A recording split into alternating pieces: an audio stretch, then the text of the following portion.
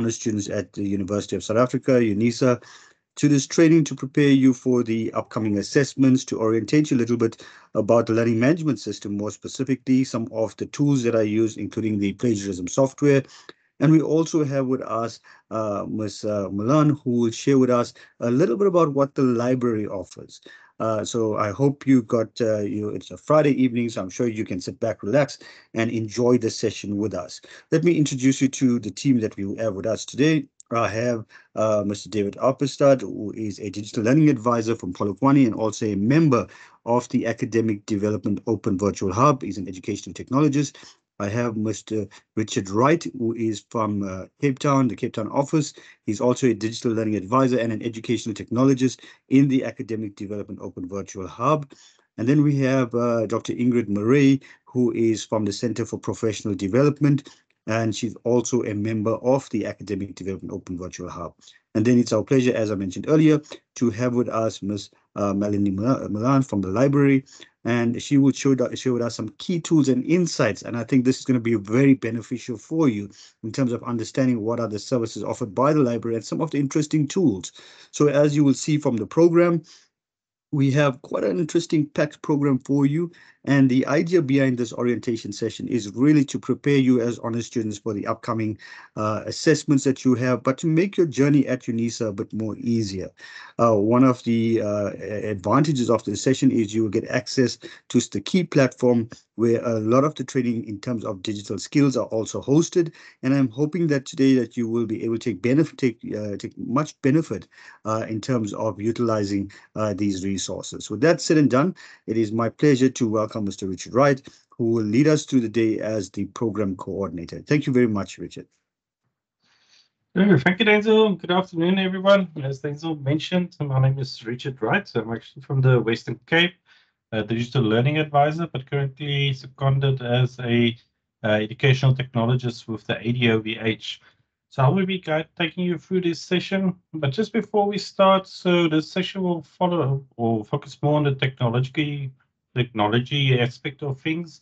So unfortunately, we don't have any members to help with any student admin related matters, such as, your registrations or, finances. Please refer to the inquiries page on myUnisa for the correct contact information.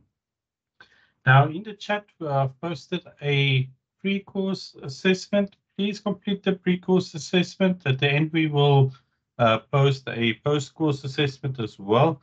And that just really helps us with what are the areas that you perhaps need some more understanding in, where did you gain the knowledge through the session, so that we know at the end where areas that we perhaps have to focus on more in future sessions.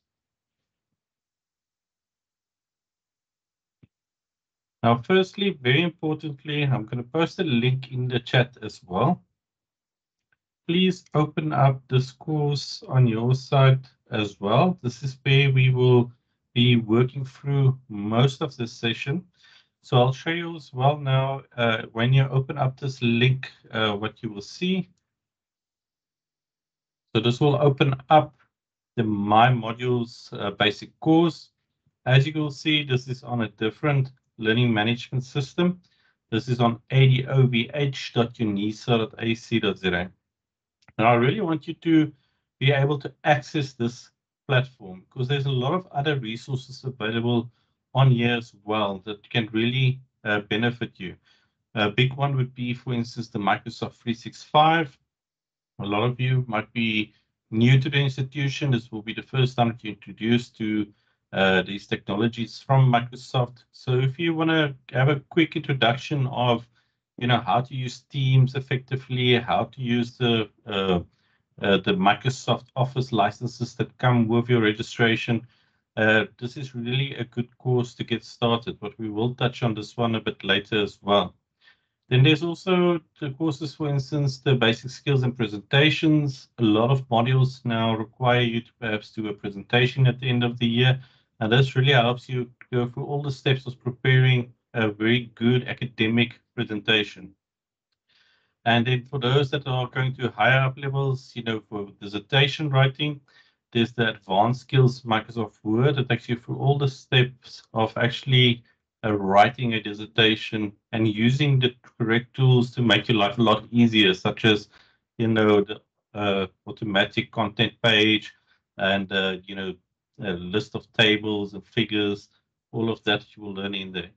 If everything is still very new to you, I would suggest starting with the basic skills in Microsoft Word online, where you actually learn how to do a assignment in Microsoft Word using the online version, and then also sharing that document and downloading it as a PDF for submission. So this course platform has got a lot of resources on there. The ones that we will be focusing on tonight will be mostly on basic skills in using my modules on myUnisa. So the link is in the chat, and it will be, so please open it up on your side. I see there's quite a few questions regarding the recording. The recording will be made available, and the place where we will actually make this available will be on this, on the ADOBH platform under recordings. So if you go to this page, if you open up the link, on the left-hand navigation, there are webinar recordings, and we will upload this recording under webinar recordings. So we will share that link with you afterwards as well. So just for everybody that's brand new to UNISA, we're just going to go through a few steps. A lot of this you should have done already, and that would be claiming your myUnisa account. But just to give you an overview, what are these platforms that we talk about when we talk about myUnisa and my life, for instance? So myUnisa is the official student portal. So this is basically after registration. This is where everything happens for you as a student. So this contains the subportals, myModules, where you get all your course information, and you also have access to the portal myAdmin, where you can do any administrative tasks. Now, the other one that we talk about is myLife, and that is your official UNISA email account. And that's where you will get all the official communications from UNISA. And you should always use this as well when communicating with your lecturer. Academics and staff are advised not to respond to any emails other than myLife emails. And that is because of the POPI Act and to help to protect your information. So once you claim your UNISA, you will automatically get your myLife account activated. It can sometimes take up to 24 hours, but then you will have access to your myLife and then be able to log into myModules. Now, just a note on myLife. So the myLife is actually a Microsoft 365 account, and we will have a look later at all the apps that actually becomes available when you activate or access your myLife email account. So just a quick note. So to access myUnisa, the easiest way is from the UNISA main homepage. Click on the myUnisa icon.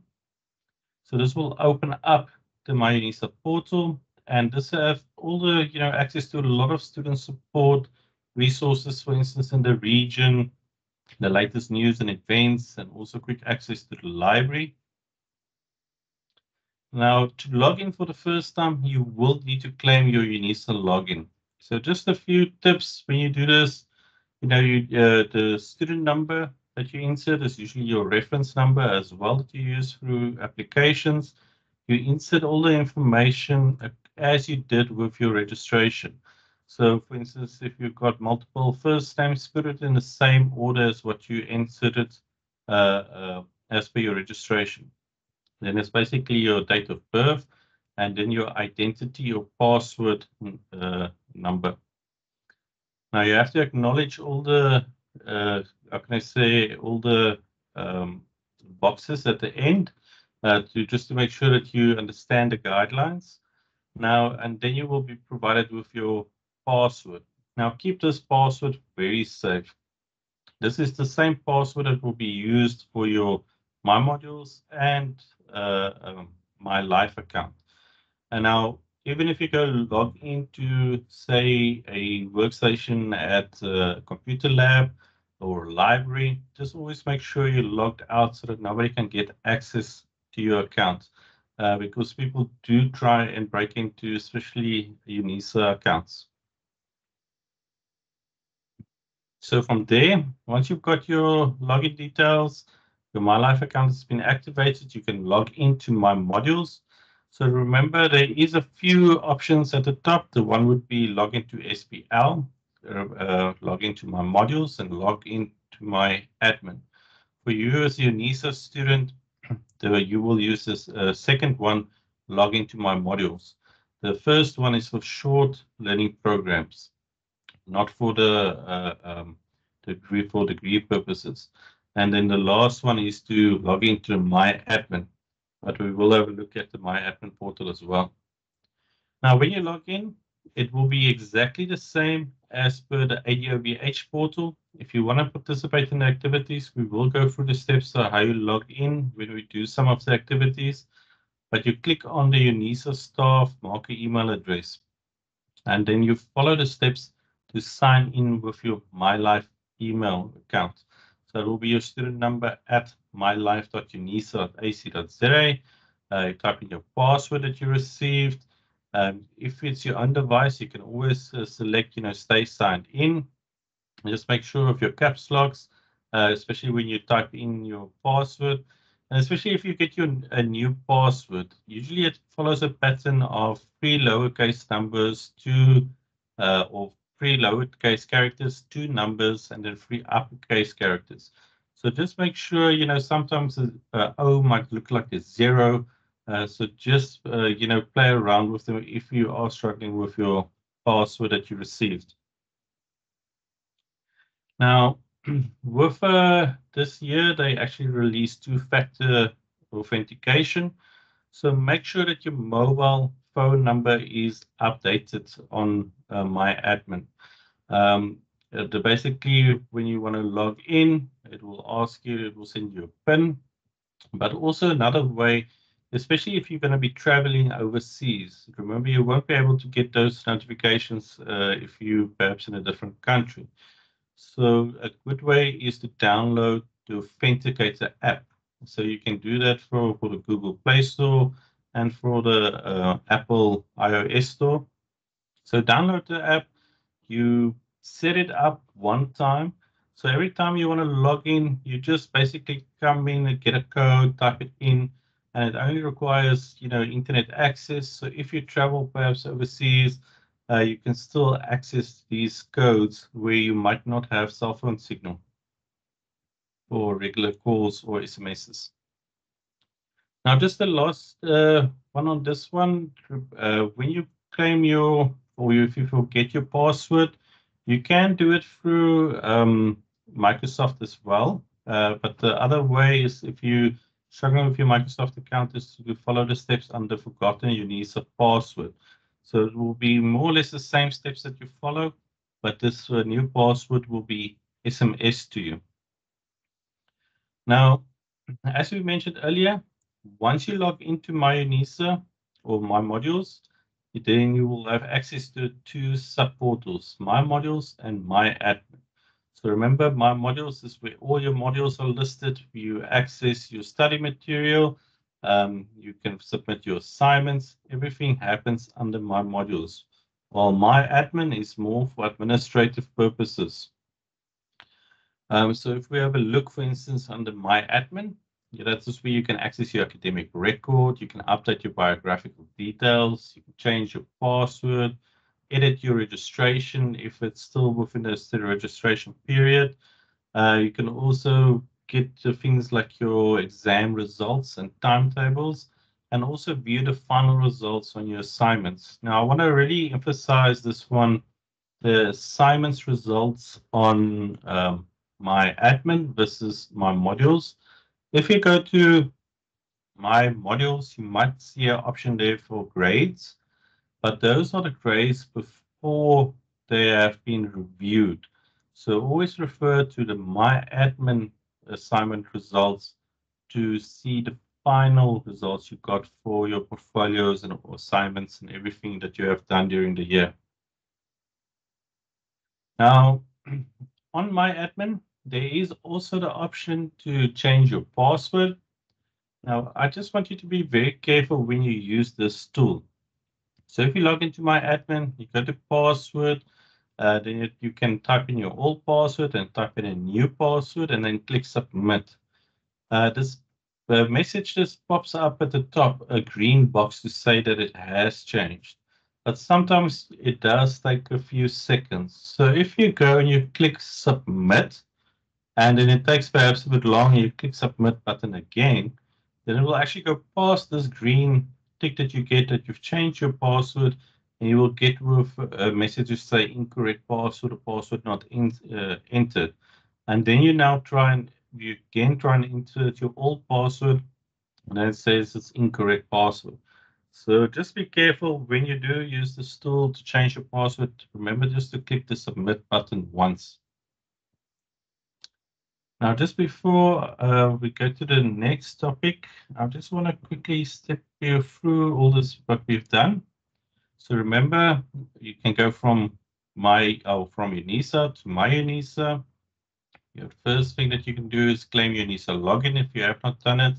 You can also retrieve a forgotten UNISA password. Once you log into myModules, this is where all the learning activity takes place. Everything falls under myModules, and this is where you will have access to all your various courses. Under myAdmin, when you log in here, uh, you have to use your student number and your myUnisa password. So this one, it's a little bit confusing. They're still going to update this, but on the one you use your complete MyLife email address. On this one, you only use your student number and your password. That's why it's taking so long. There we go. And as we said, under my admin is where you can access your academic record, biographical details, study material, parcel tracking is if they're still receiving any physical copies. Assessment admin, especially your assignment information, examination results, and timetables. Then you can also, as we mentioned, change your password on here. So just have a look through my admin, make sure especially that your biographical details are updated and also that your cell phone is updated, your cell phone number is if you're going to change your cell phone number. Now I'm going to hand over back to Denzel just for the next topic on Turnitin by Ingrid. Thanks, Denzel. Thanks very much, Richard. So, ladies and gentlemen, you will see the value of these resources that Richard has also captured. And I'm hoping that by now you have the details. Richard did post it on the chat, if I recall correct, Richard. You did post a link on the chat as well. Yes. And so please, even while you are on the session, maybe try clicking on that link and accessing some of those resources. If you do have a challenge, you can quickly post on the chat and we will be able to assist you. And now, one of the critical elements with the university, we noticed that a lot of students have this challenge, is to understand what exactly is Turnitin, why is it necessary, and what is benefit for you. And much of this discussion also leads to the question of academic integrity. And it is our pleasure at this time to invite Dr. Ingrid Murray, who is going to unpack this for us. She has much experience in the space of academic integrity over the past couple of years, and she has been researching and developing. So she's going to provide us with some key information as well as unpack a little bit about the tool itself for us, the platform. Thank you very much, Ingrid. I know you have some family commitments as well, but we really appreciate you taking the time and joining us this evening. Thanks, Ingrid. Thank you so much, everyone. And just a quick wave from my side. Let me switch off my camera. So Turnitin. I'm sure you have all heard it. You might have used it before. And some of you are probably wondering, what is it? How do I use it? And what does it all mean for me? So before I start telling you about the technicalities of Turnitin, I'd like to ask you all, why are you doing this degree? What is making you study? You're all over 18, so the government is not making you do it. If you could type in the chat maybe why are you doing this honors degree that you are doing. Honors is a lot of fun, but it is also hard work. And just to share, I have a nephew who's also currently doing his honors, so I hear all about the pain about honors degrees and how much work it is. So if you could maybe share in the chat why you are doing your honors degree. So I see Nonala is saying to add to the body of knowledge, career advancement, development, self-development. These are all very, very good reasons. Better skill, advance my career, reach your dream career, better job opportunities, to improve my knowledge of my subject. So there's broadly two reasons, and we can see it here in the chat, why people do honors degrees, advanced degrees. The one is because they want to learn more, they want to deepen their knowledge about a certain subject, or they're very passionate about it. And the second one is to get certified. They'd like to get certification for a better career. They want to go to employers and say, look, I can do these skills that makes me a slightly better person than another person. So, and the reason why I'm asking you, why are you studying this degree, is cheating by plagiarizing, cheating by asking other people to do your work, cheating by copying, or working in a group when it's not allowed. All of those are, whether you're studying because you have a passion for it and you want to learn more, or whether you want a certification, if you cheat, then you are hurting only yourself. So if you cheat, and you have a passion for this degree that you've registered for, you've cheated yourself. You're not learning, even though that is what you wanted to learn. If you're doing your degree to get certified, well, if an employer think that they can't trust UNISA degrees because you came and you said you had X or Y skill, and then they actually find out that you didn't because you paid somebody else to do your work, employers are going to start distrusting UNISA degrees, and they will stop hiring UNISA graduates, which, if you're here because you want career development, is shooting yourself in the foot. So it's really important that whether you're studying it because you have an end goal of a better career, or whether you're studying for this honors degree because you just love the subject that you're in, learn, do your own work, don't plagiarize, so that you can walk away and say, look, I'm so proud of this degree that I've gotten. And that everyone knows that a UNISA graduate is special. They can work. They are self-driven, and they have the skills that the certificate says that they have.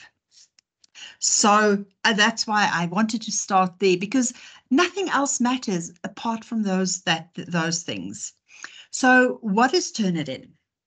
So Turnitin is an originality checking service used by UNISA and many other universities. It's worldwide, that is there to prevent plagiarism and to encourage academic integrity. So it's a tool that we use to say, hey, we up to a certain extent believe that the person that wrote this essay, this dissertation, this research report, this is their own work. They didn't copy and paste it from somewhere else. So what Turnitin does is it finds, it doesn't find plagiarism. It finds similarities between documents.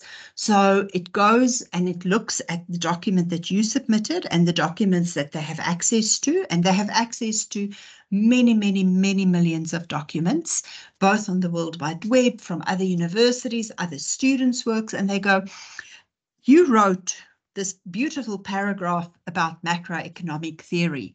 Is this your own paragraph, or has somebody else submitted a paragraph that is the same? Did you copy that paragraph from somewhere else? Do you and another student have the same paragraph? So it looks for similarities. And so when you're thinking about Turnitin, don't think about, oh, it's checking plagiarism. It checks for similarities, and similarity is an indication of plagiarism quite often. So I'm now going to talk really about the actual process that you going to go through. So before you submit any module, any assessment for any module, your lecturer will tell you if it is if Turnitin will be used, or you will go onto the assessment page and you will see Turnitin is going to be used. So what must you do? Well, very simply, you must prepare work that is your own. It is work that you have done. When you are permitted to work together, you have worked together, and that's perfectly fine. That's still your own work. But at the essence, that's what it is about. Did you do the work, or did you copy and paste the work from somewhere else? When you're preparing your work, you need to acknowledge your sources, ideas, pictures, quotes, and you need to properly use quotation marks when you are quoting directly. So quotation marks is those two little air quotes that hangs around. And you need to properly in-text reference plus have a reference list. Remember, referencing has two parts. There's an in-text reference and there is a reference list. And if you don't have both parts, then you have not properly referenced. Now, the important thing that you need to do is, if you're not 100% sure how to reference for your module, you can go onto LibGuides, and they will have, for each department, they will have the proper way that you can reference. Or you can just type into Google and say Harvard referencing systems, there you go. It will tell you exactly how to do it. But you are honest students. This is not the first time that you've had to reference. So do make sure that it is that you reference properly. Then you have to have a front page, and that front page for your assessment, even though it is a typed assessment, you have to have a front page with your name, your student number, and the module code, as well as the assessment number. That is because if there is any disputes, then you can show, but look, this is the assessment that I handed in. Here's all of my information. So you must hand in your assessments with that included. That is your little stamp that this is my work. If it is a Turnitin reference, Turnitin assignment, your work must be typed. Turnitin works on typed work, and for assignments, in any case at honors levels, you definitely must be typing your work. For assessments and for exams, during exam period, if you didn't type your work and handed it in, and it's a Turnitin assignment, you will be receiving 0, because the exam rule states that a Turnitin assessment must be typed. And it must be saved as a PDF unless your lecturer has specified otherwise. So if you will find, if you have, that's the first step that you have to do. Now, before we get to how do you submit it through Turnitin, I just want to talk a little bit about two things, and that is due dates and Turnitin. Your assignment will have a due date. Let's say your assignment is due on the 10th of April. That is the due date. When you submit your assignment, it takes up to 48 hours to generate a Turnitin report. If you have not submitted it before that 48 hours, you will not see your Turnitin report before the deadline.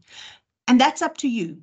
That's not a lecturer's mistake. If you didn't submit it before those 48 hours, you will not get your Turnitin report, and you can take no corrective measures if some similarity has been identified.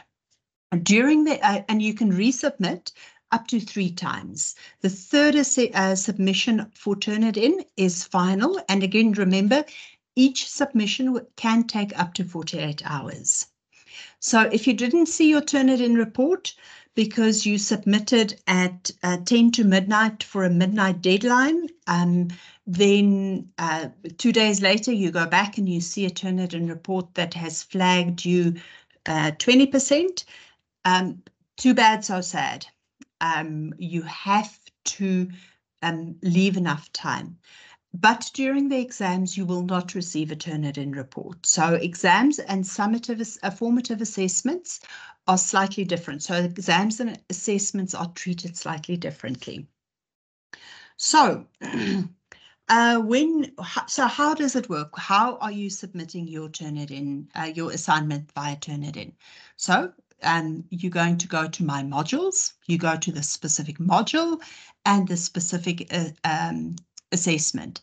If this is the very first time that you are handing in a Turnitin assessment, you will have to accept what they call the End User License Agreement, the EULA, and I'll show you what it looks like next. But once you've submitted it, once you've accepted the EULA, the End User License Agreement, you don't have to accept it again. It's a once-off process. So if you've already handed in something via Turnitin previously, if you have,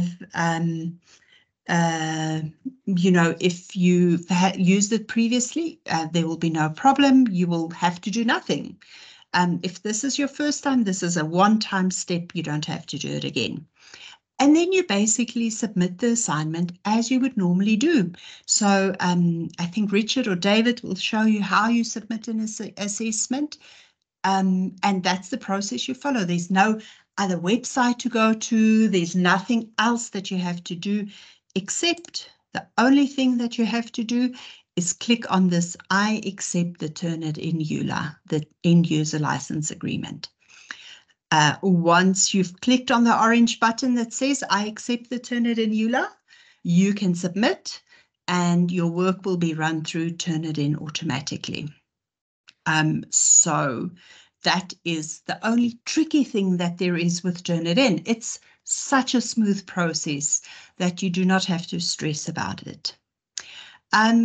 So once you've submitted your assignment and you've clicked Saved and Submit for your assignment, you will then have to wait for your exam, for your report. As I said, this is only available during the term time. This is only available for assignments, not for exams. And you might have to wait up to 48 hours to get the report back. So if it says queued, that's not an error. Just be patient. It will eventually show. If it says report unavailable, that usually means that the file you've handed in is corrupt, and you might have to resubmit your file. Make sure that the file itself is working. So please make sure that you that you check that after 48 hours that the report can be available, so that you don't get this message and your file might be corrupted by mistake or something. And then lastly, it doesn't happen often, but sometimes it happened. It happens. Very rarely, but if it says error, then you need to contact your lecturer and they will contact the Turnitin administration team to assist with this problem. Again, this is why that 48-hour window is so important. All right, so it's 48 hours has passed. You come back to your assignment and you find this little button, thing underneath your assignment. That is the Turnitin report. You can click on that report and it will open up for you. So what is a Turnitin originality report? So basically it provides a summary of matching text found in your assignment. It tells you what did the sources match to. So what is it saying exists already? to what extent is there matching?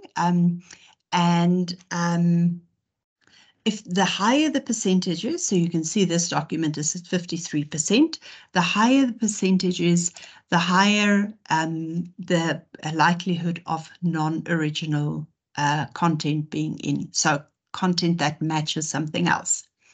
So what is matching text? So that's simply, it's text found in your assessment that matches text in other places. So for example, academic articles, the World Wide Web, other people's assessments, but not all matching text is problematic, okay? You are often asked to submit things like honesty declarations. And then you hand it in, and then you see you have a 10% match, and you're stressing because you thought you had done everything right, and then you open a document and you see, okay, but what is flagged is your honesty declaration. So it's not necessarily that it is all bad, that it's automatically that you've done something wrong if there's some matching text found. But what it is problematic is if the text matches something that you have not acknowledged, that is similar to what somebody else has written or is exactly the same as somebody else has written. If you haven't used quotation marks properly, sometimes you get something, I'm not a lawyer, so, but there's some standard phrases that is used in academic work. Lawyers, it might be as it pleases your magistrate or your majesty. For anthropologists, we would something like writing as text, ethnography as a type of text. That would be phrases that would be used quite often. So there will be some matches within the document and that's not per se a problem as long as you have referenced where it is appropriate. So it's very important. All reports must be interpreted. Take the time and learn to interpret your own reports. Check what is shown as flagged. Make sure that you've referenced properly. Paraphrase where it's appropriate. Okay, and this question comes up a lot. What is an acceptable percentage? There we go. I got 53%. What's acceptable? Can I have 10%? Can I have 20%? The answer is there is no acceptable percentage. Okay, plagiarism is always wrong. If you have plagiarized in your assessment, it is unacceptable, whether it's like 5% or 50%. Okay, so somebody with a 5% match that has copied and pasted a paragraph directly from another source is unacceptable, while somebody might have a 20% similarity index, but that 20% is a song that was properly acknowledged, but is still showing as showing somewhere, being picked up somewhere else. So please, don't ask your lecturer what is an acceptable percentage. The answer is none. Plagiarism is not acceptable at the University of South Africa or at any other university. So take the time to analyze your report and understand what it says. So what does it look like? This is basically what a similarity report would look like. So you can see it shows you the similarity, the 62%, and then it shows you what are the matches for this found in this report. And you can see you can either see the top sources or all sources, and you can see here, look, it says this blue comes from a university of like this. Yeah, it's blue.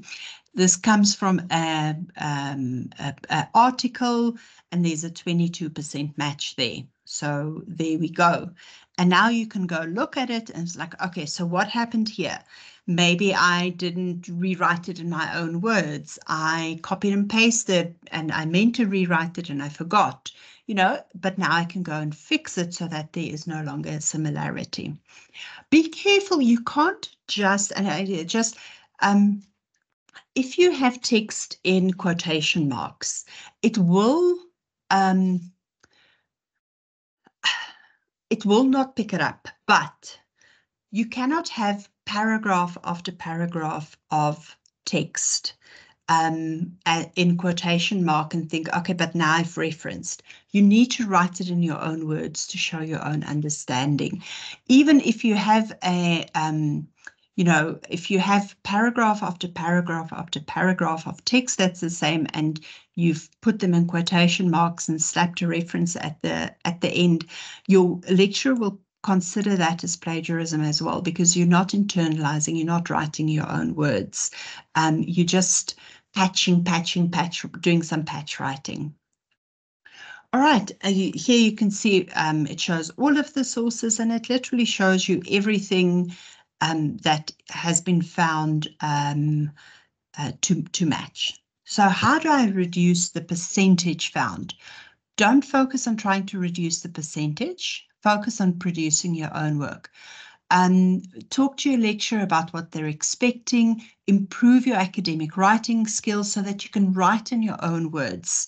And make sure that you that you reference properly with both quotation marks if you're quoting directly, that you are using a reference list plus in-text referencing. The best way that you're going to reduce the percentage of similarity in a report is if you have internalized the work, you've practiced your writing skills, and you can go forward from there. I also recommend that you keep your process documents as you're working on your work, you're making notes. Keep those documents, because you need to go, if you might have lost a reference, and now you have your documents and you can easily go back to fixing whatever the problem is. And that is it from me. Thank you very much. And I hand back over to you, Denzel. Thank you so much, Ingrid, for that. I think you provided the students with a lot of key information, specifically in terms of why this is important for them as students. And I think you really stressed that point and brought home about the academic integrity and the consequences in terms of our qualifications as well. And I think those latter parts where you really brought in some key ideas and tips on how to avoid those I percentages are something that is very important. And I know there's questions regarding referencing, etc., textbooks. Those are all key questions. But remember, even at honors level, anything that you cite, anything that you use must be referenced, even if it is from a prescribed textbook. And that will help you to, even when the plagiarism, even when the Turnitin reports come in, to justify that these are actual quotations from the text. So that is very important, the referencing techniques. So thank you very much, Ingrid, for that. And I'm hoping the students actually engage with that more strategically as well.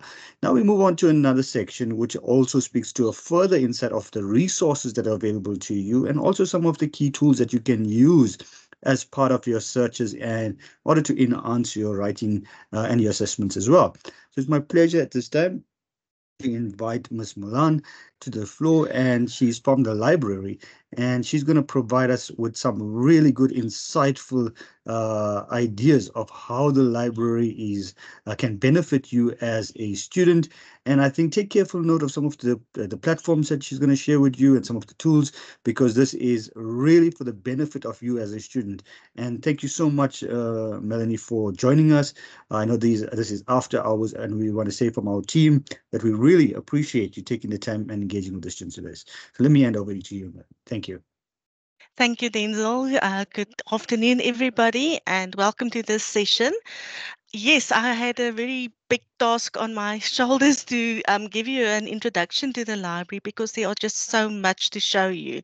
So the purpose of this session is literally just to show you the basics of what is available in the library, and then you will be handed over to your own personal librarian, to which I'm going to refer you just now, to give you more detailed training. So basically, this session is just to give you the overview of all the services that are available, and then to show you how to find articles and books for your studies. And then some of your modules will also have prescribed and recommended reading. I'll show you how to get hold of that. And then just searching for additional material as you go along. So hopefully this will put you on the way of using the library, and then you can go to the other librarians for more detailed training. Right, so let's just show you first of all how you get to the library. So you can access our library from the UNISA homepage or from myUnisa. And on both of them, you will see there is a grey bar and the library has a link there.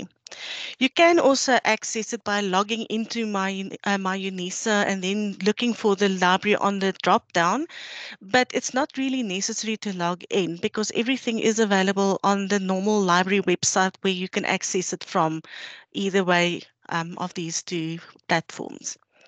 Once you are in the library, this is how the first part of the library page looks like, and it's quite busy. So I'm just going to focus on a few of the things that are shown here, just to give you an idea of how you can just start finding your material.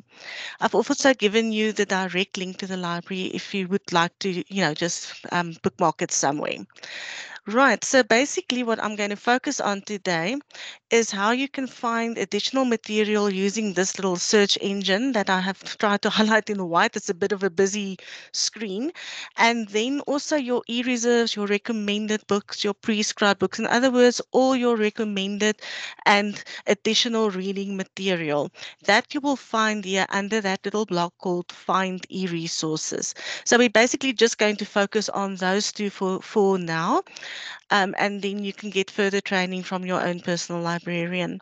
Then I'm also going to delve a little bit deeper into the services that are on offer for you so that you know what type of services you are entitled to. Right. So I basically, I'm going to work from this little yellow block. It's on the library's homepage, just under that little picture of the library. You will see these are yellow blocks.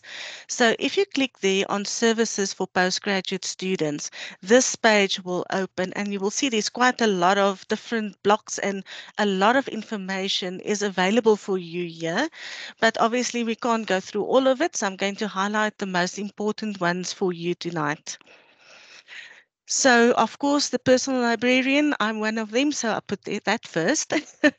So basically, if you know your personal librarian, then this is not for you. But if it is still a mystery person, how you can find out who your personal librarian is on that services for postgraduate students. The first little block is personal librarian.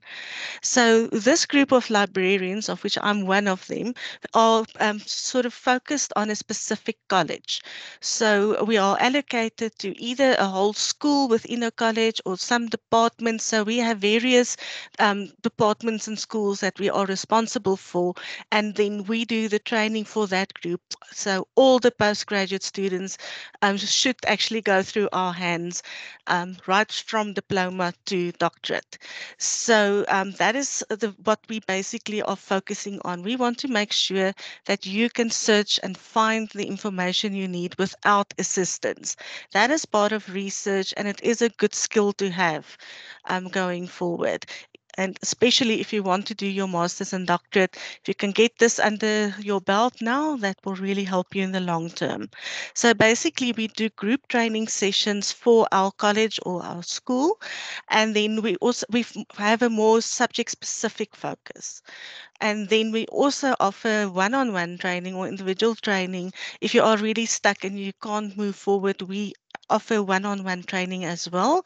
You can contact your personal librarian to set up a meeting, and that can happen in person or using Teams as we are now. But then it's just the personal librarian and yourself in it. You can share screens, you can show what you are struggling with, and then your personal librarian will be able to show you how to do whatever your requirement is. Right, so that is the personal librarians.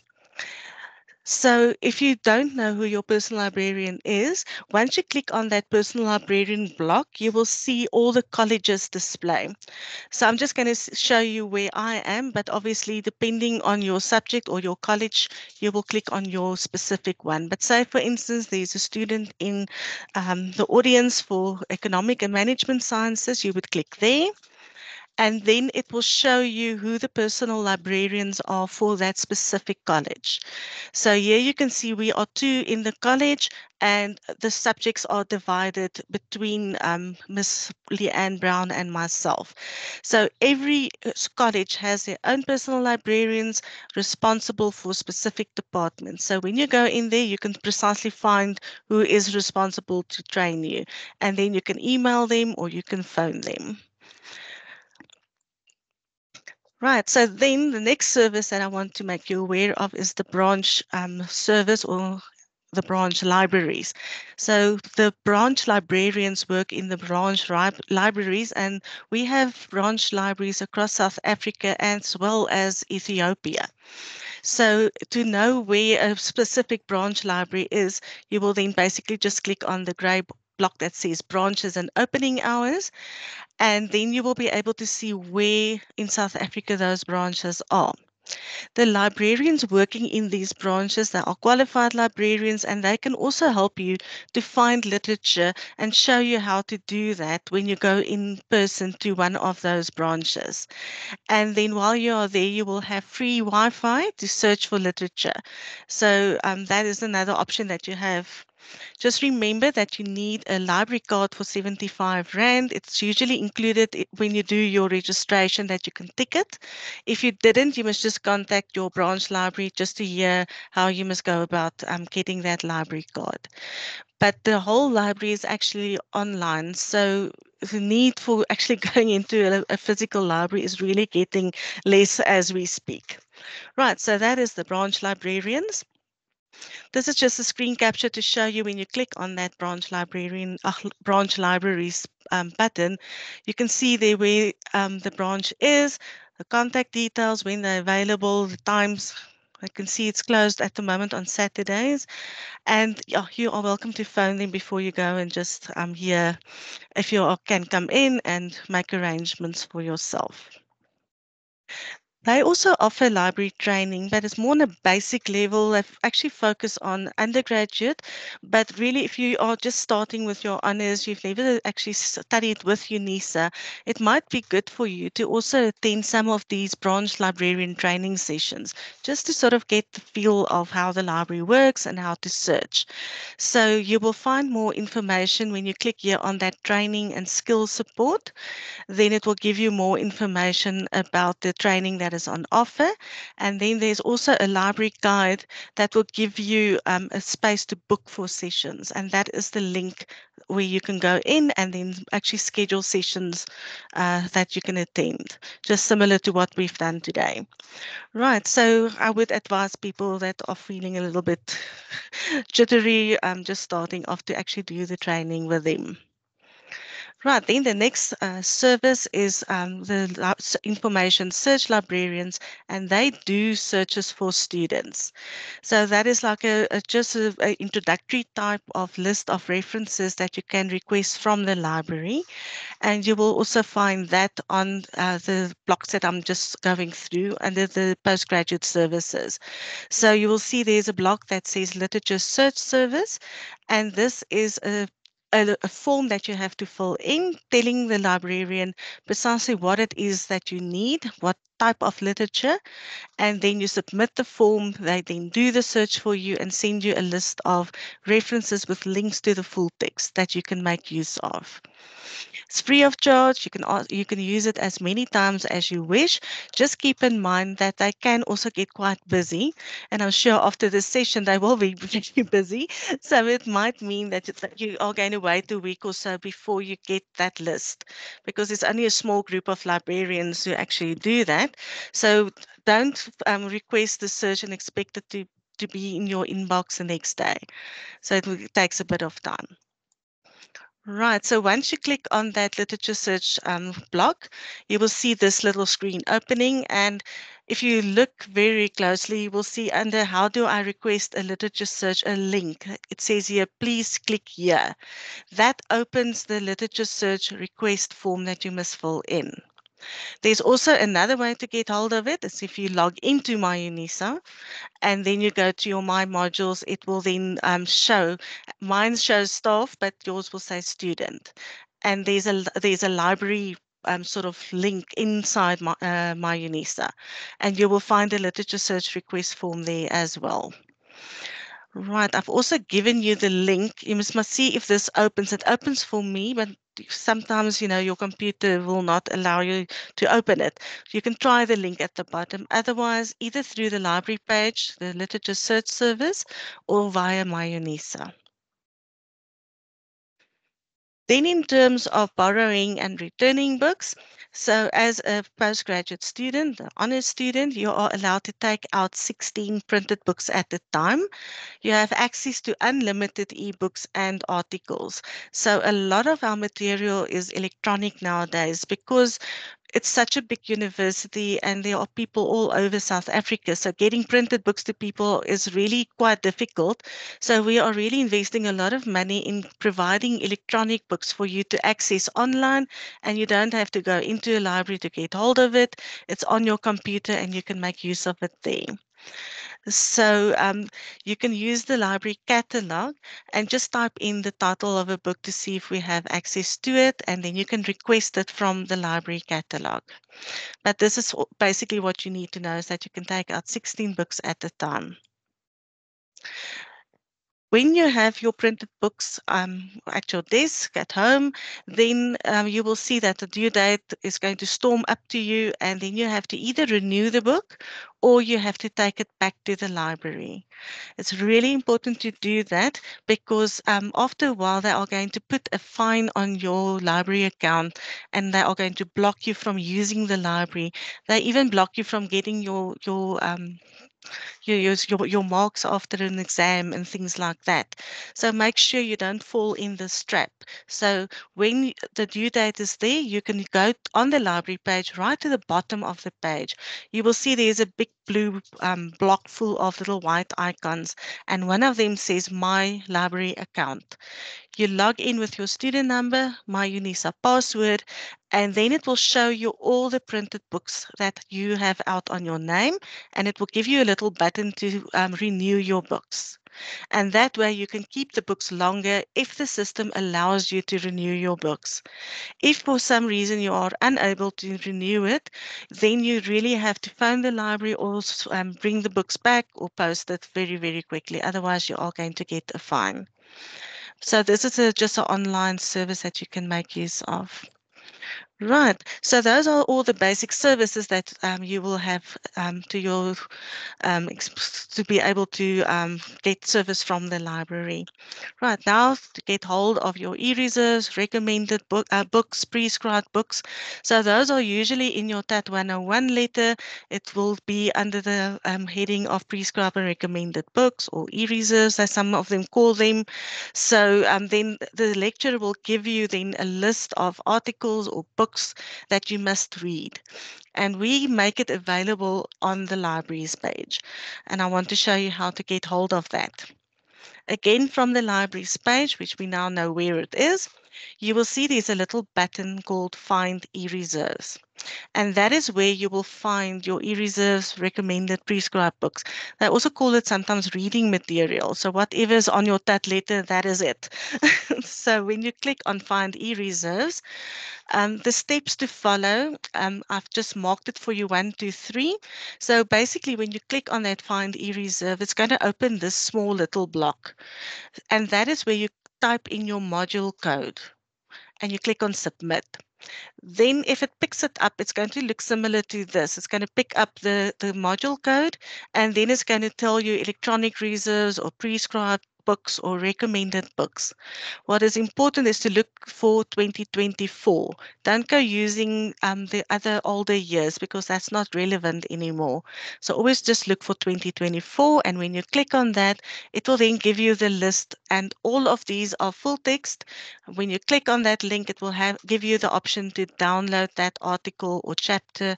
So that is a list that you can easily access to get hold of all those material in your TAT 101.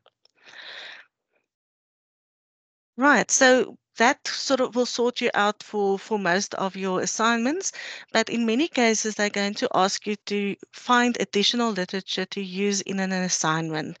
And this is also what I want to show you how to make use of.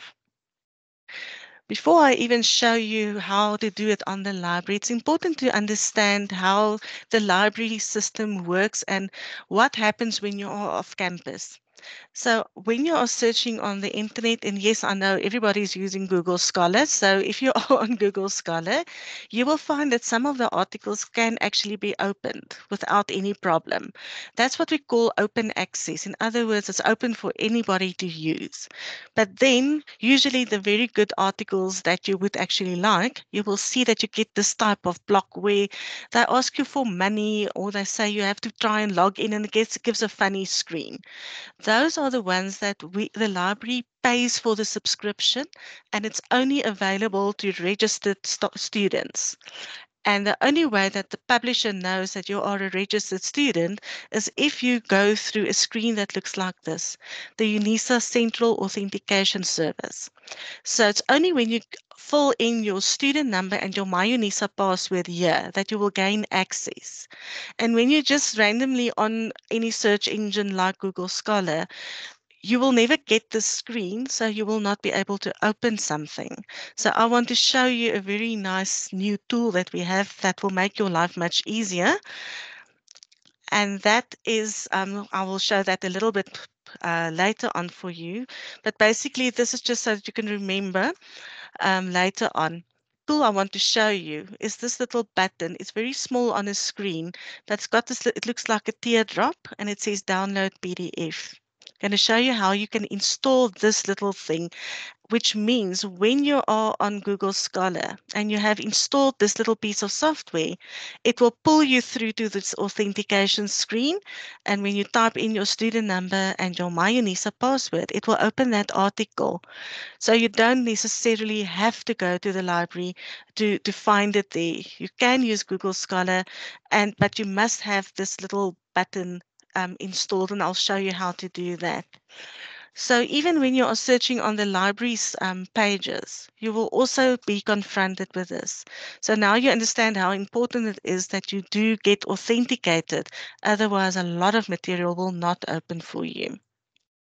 Right, so that magic tool that I want to show you, it's called LibKey Nomad.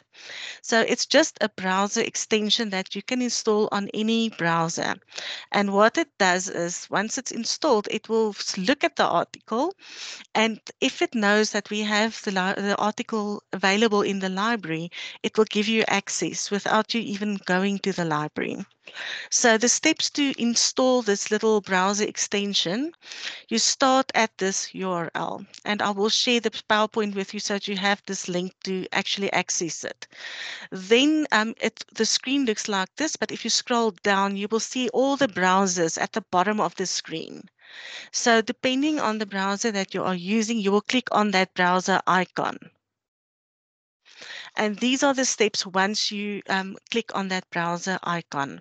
So there's my steps. So I click on Chrome in this case. Then it asks you, add LibKey Nomad. And then you just say to it, add extension. Then you click on the little button, add to Chrome, and then this screen will open. And all you have to do is just type in University of South Africa into that little block, and it will then pick up UNISA.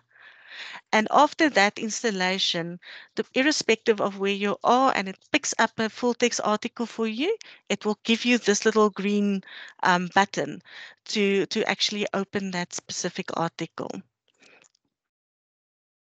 So in other words, when you see this, all the purchase options and things like that, you will see this little icon in the bottom left corner. You click on it, you get authenticated, and it will open the article for you. And I think this is really going to make your life much easier. So you don't have to always first go through to the library. You can actually search anywhere as long as you have the SlipKey Nomad installed. As soon as you click on that button and you are authenticated, you will then have the full text of either the book or the article. And if it's an article, you will be able to download or print that specific article. So then you will have a copy on your computer to read and use in your assignments. All right, so I'm going to zoom into the library now, specifically the search engine that nearly works like a Google Scholar, so you can also make use of that.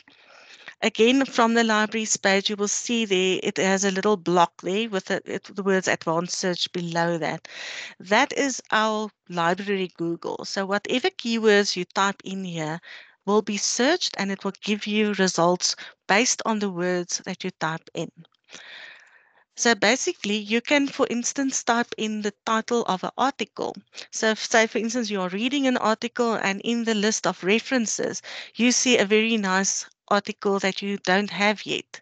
All you do is you take the title of that article, you put it in that little search box, click on search, and then it will throw out a screen with that title if we have it available.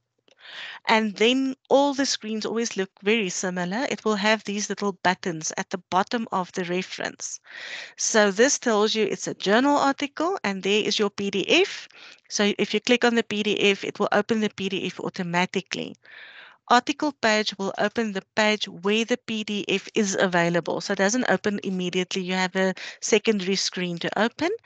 And then there's another option of full text online. So depending on the reference that it picks up, you will have either all of them or one of them. But whatever's at the bottom, you click on to get access to it.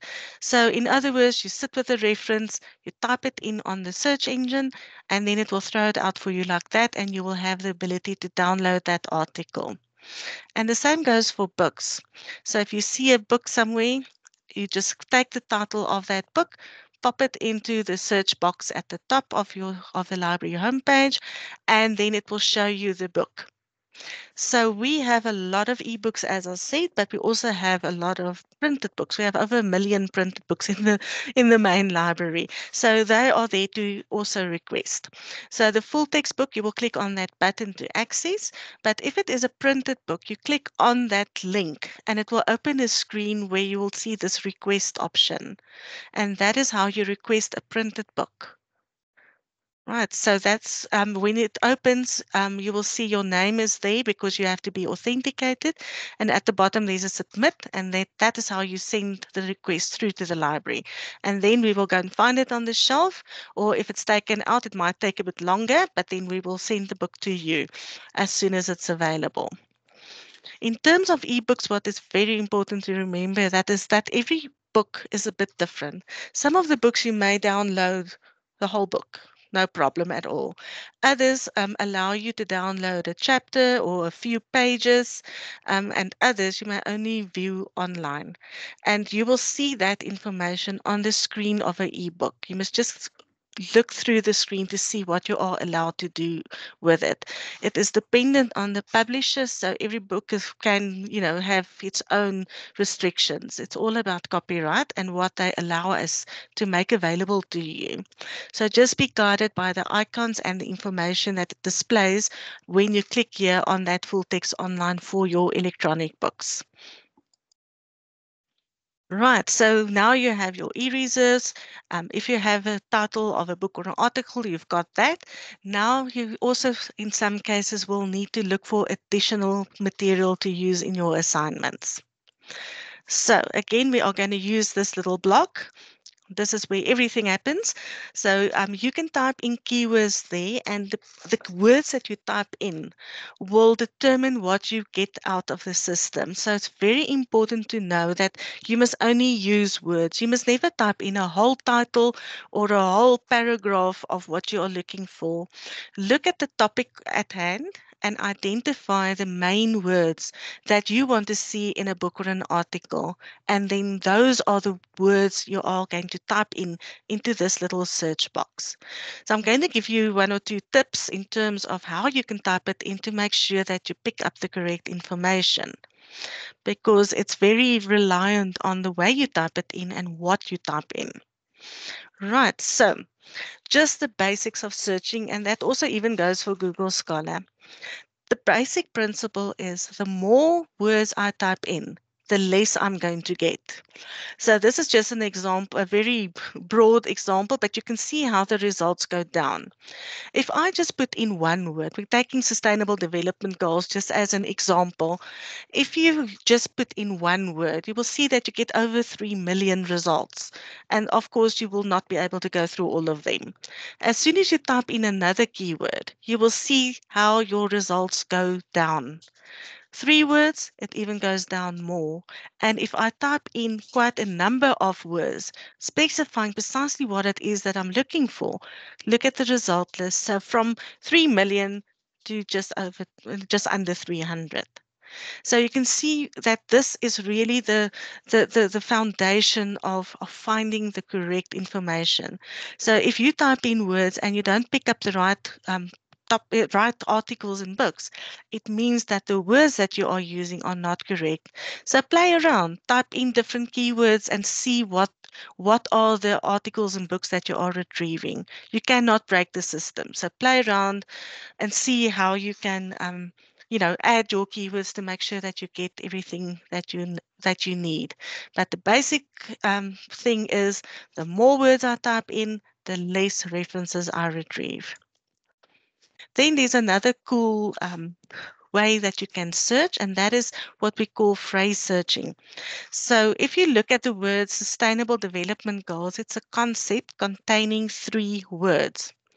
So if you just type it in, you will see you get quite a lot. But as soon as I put in those little inverted commas, can you see how it went down? So that's another thing that you can make use of. So if you have a concept that consists of 2 or more words, put it in inverted commas, and it will also help you to get more relevant results. Because what this tells you is the word sustainable and the word development and the word goals must just be somewhere, not necessarily a concept where those 3 words stand next to one another.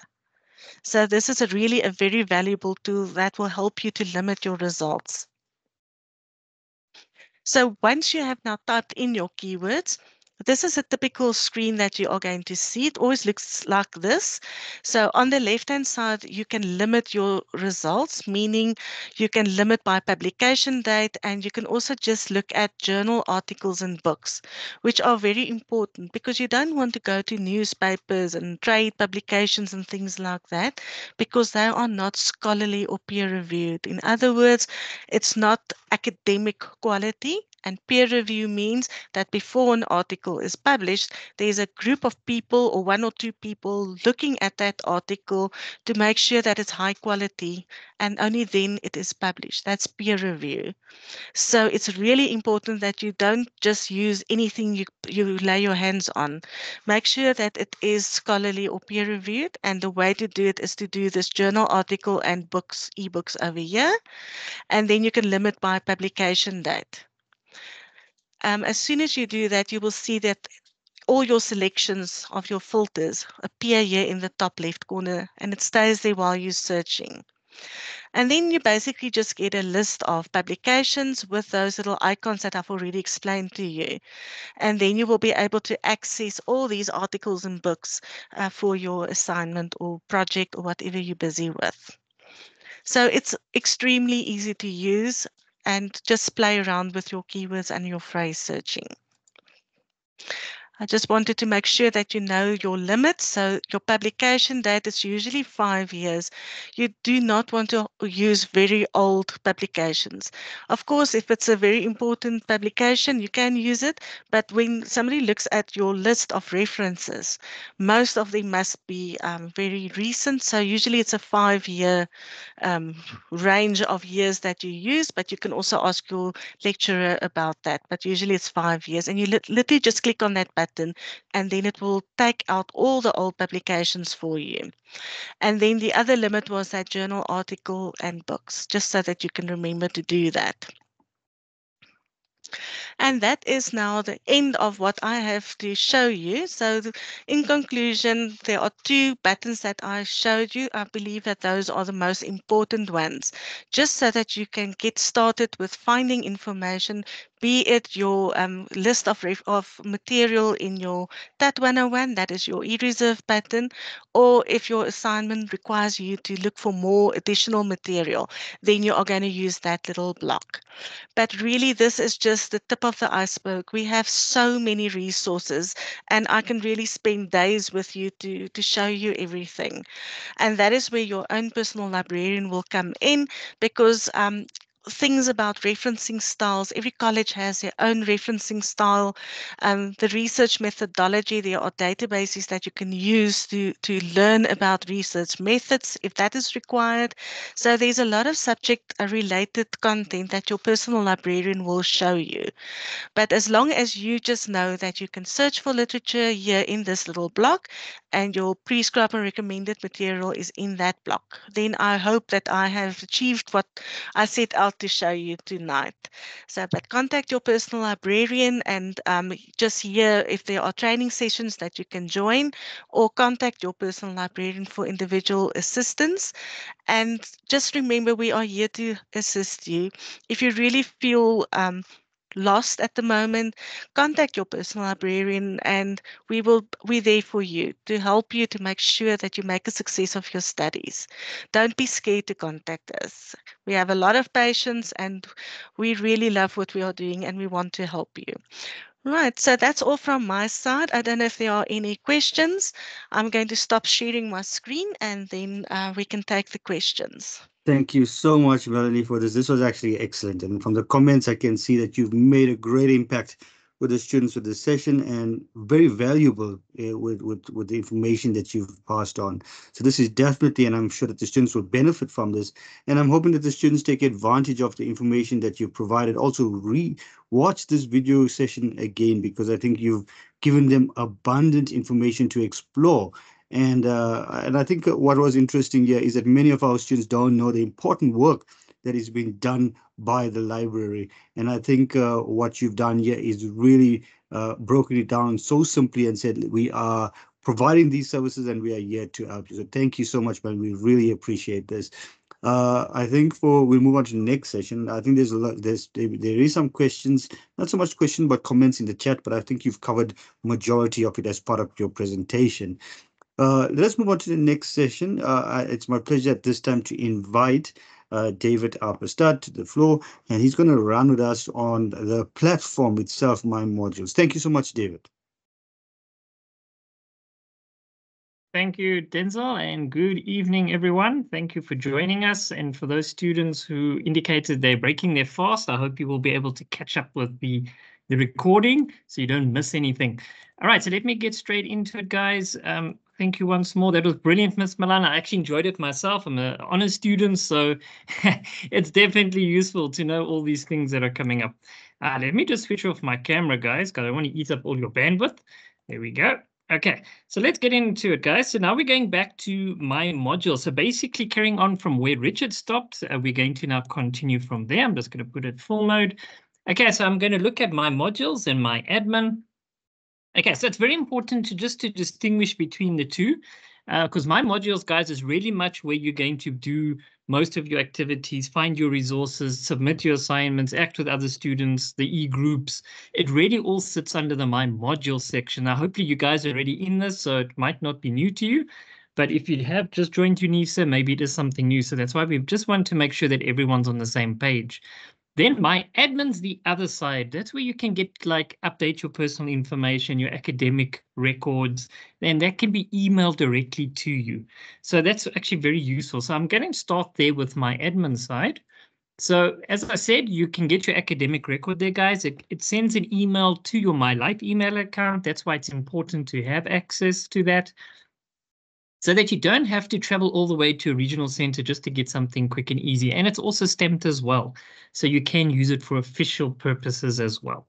Then your biographical details, yes, you can update certain information. I did see one of the students was asking right in the beginning of session about updating your cell phone contact number. Okay, now that one, you're going to need to do it on campus. So there's a form you'll fill in, or you can do it via email, but then we'll have to verify your details to make sure that it's you requesting that change. So that's just to prevent people from changing your cell phone number and having access to your data and things like that. So that's why we've really put it in. And also, as Richard explained about the MFA, the multi-phase authentication, that also prevents people from making changes to your information. That's why you get that PIN or use the authentication app that will verify that it's you accessing your information. So it's very, very important. Richard also showed you that's the same place under myAdmin where you can change your password. Just remember, guys, when you change your password under myAdmin, it will synchronize with Microsoft, and then your MyLife password will also change to exactly the password that you've created. So it's one password for all the accounts. Now, the myAdmin side, you only use your student number, just like Ms. Milan showed you, same method there, and your same password. But for everything else, myUnisa, myModules, and myLife, you will log in with your full email address. So that's also important. You can also edit your registration within the registration period, especially with those guys that want to add modules or remove modules, but there are processes that you need to follow, and just be careful about the financial impact, because sometimes if you cancel late or change late, there might be a little fee that comes along with that. So just be careful of that, but that you can find it from your nearest campus, and you can just check the contact details, which I'll share a little bit later as well. You can check your financial details, speaking about that, and you can also track your parcel. Tracking is also done in the same place. Although that's very limited nowadays with everything going online, there's less and less materials that actually get sent to you. And of course, you can do a study fees quotation as well. So that's for your employer if you need to give them a quotation, if they're paying for you. That's a nice option over there that you can also do. And it has the letterhead and everything, so it looks pretty good. Of course, as Richard also did allude to, you can also check your assignments, your exam information. It's also available under myAdmin. But of course, now in the beginning of the year, early in the year, don't worry too much about the exam timetables. I think for now, it's really much getting on with your assignments, making sure everything's up to date. So students, please do check your modules. We can't stress that enough, because a lot of the questions you guys were asking in the beginning, it should be in the announcements, which I'm still going to get to, and your additional resources. So make sure you're checking all those resources at least once a week to make sure you're not missing everything. Okay, as Richard explained, we do have the password management, and you can change it, but just take note, there is a little notification that pops up with a green little tick saying it has been changed. But generally, unless someone knows your password, I don't think it's necessary to change your password immediately. Rather get into your studies, but it is a good feature just to know where it's sitting. So be careful when you click submit, just click one time, hey, and then wait for the system. Okay, now the literature, we've actually covered that, so I'm not going to be doing that one. So I'm going to continue over here with myModules. This is a live presentation, guys. So if Richard's making adjustments, then you would actually see those adjustments happening in real time. That's why I just saw that slide popping up. Okay, so we're using our Microsoft platform, actually, a live presentation. Okay, so now, as you guys will understand, there are certain different types of modules that come along. For you guys, postgrads, it might look a little bit different, but you do have an official site. So when you register, this is the official site that it gets assigned to you. So you'll see your module code. It'll tell you which year and which semester or year module. Then it'll have a 0. And that's pretty much where all the information sits. All right. Some modules will have a tutor site, but normally you get an SMS to say now you've been grouped. You can engage with your e-tutor. And then you'll see the site looks similar, but then it just has a bit of numbers and an E at the end in this case for a tutor site, where again you will interact. And then, of course, we do have group sites, but this is really for your signature modules, which probably none of you guys will be doing because this is usually undergrad modules, things like EUP, where there's a group site that you have to interact and you actually work through the module through this group site. So it's a very different module, that approach that they use. So these are just the basic things that you will come across during your studies at UNISA. But as postgrad students, don't worry too much about group sites. I think that one, it's only for undergrads.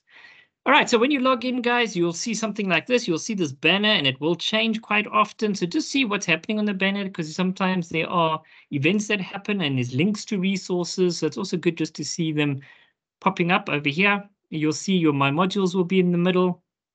And there's My Admin. So when you click on My Admin, you'll see it opens its own page where you'll just log in with your student number only and the same password. All right, so just remember that's slightly different from My Admin. So basically then you'll see here's your calendar, and you'll see this calendar pops out quite often, and you can actually see there's certain items that needed to be done. And this was from last year as well. When you click on My Modules, guys, this is where you'll see all the modules linked and all the other resources that are given to you. Okay, so this one you can see it's seriously lots of them, so don't panic if yours isn't that many. It's perfectly normal, but in case this is Richard's account, so hence it has a lot more modules.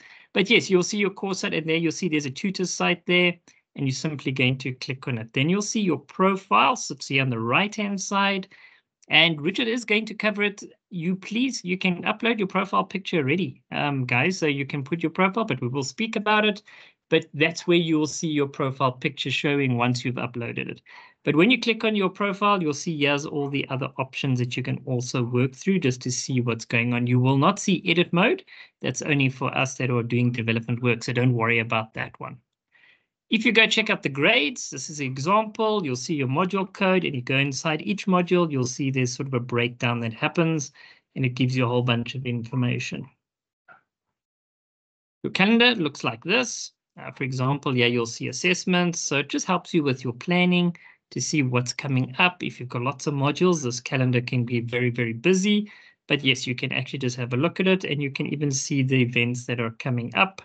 And you simply click on them to get more information. When you go to any of the modules themselves, for example, this COS module, you'll see there's a menu sitting here on the left-hand side. If it's not there, you might just find there's a little semicircle or so. It's orange in color, same color as this one. If you click on it, then the menu will appear. You might notice, guys, that certain modules look a bit different.